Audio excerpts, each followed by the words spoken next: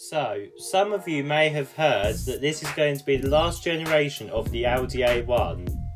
The question is now, would I still recommend the Audi A1? Is it as good as other Audis? Well, let's find out. Hello everyone, welcome to Everything Cars and More. Let's review the Audi A1.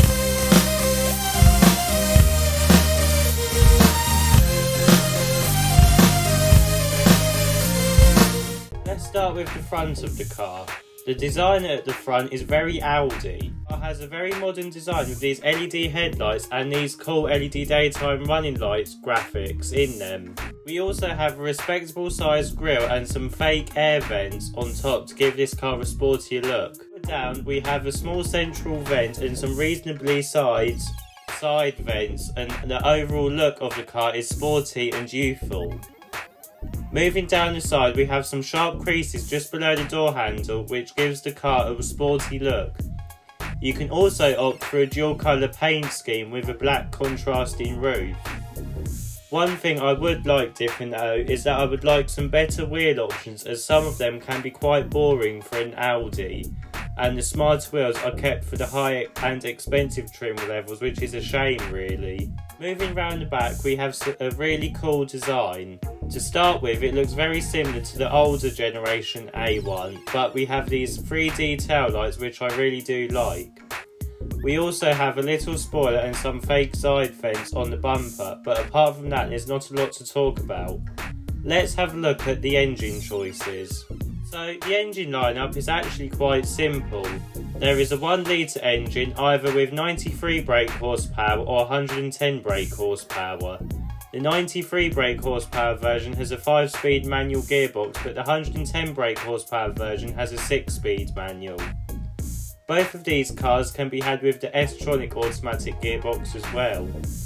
Finally, for the S-Line and Black Edition models you can have a 1.5 litre engine with 148 brake horsepower. This can only be had with the S-tronic automatic gearbox now. The price of the Audi A1 starts at £19,360, which I think is actually quite reasonable. Let's have a look on the inside. So, climbing inside we have a very luxurious feel to such a small car.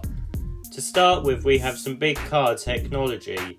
The digital instrument cluster and the infotainment system are exactly what you would find in the more expensive Audis, as well as other parts like the switchgear. We also have a nice dashboard layout that again makes this car feel a lot more premium than what it actually is. We also get some comfy and supportive seats. The centre console is also angled towards the driver, making it more driver orientated. You can also opt for premium options like a Sonos sound system. Let's have a look at the rear seats. So, climbing in the back, there's no surprise that it is not the most practical car in the world, but then again you would not expect that.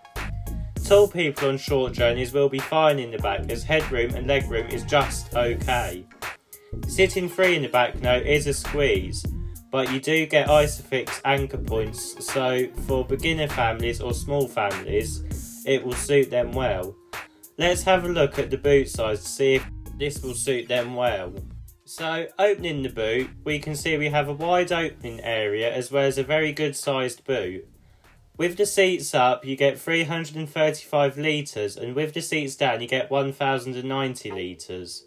This actually makes the car rival the class above in terms of boot size. So what do I think about the Audi A1 then?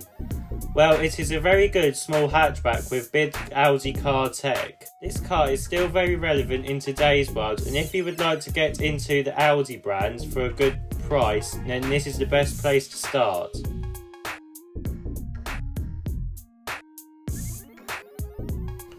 If you like this video, please don't forget to like and subscribe. See you in the next video.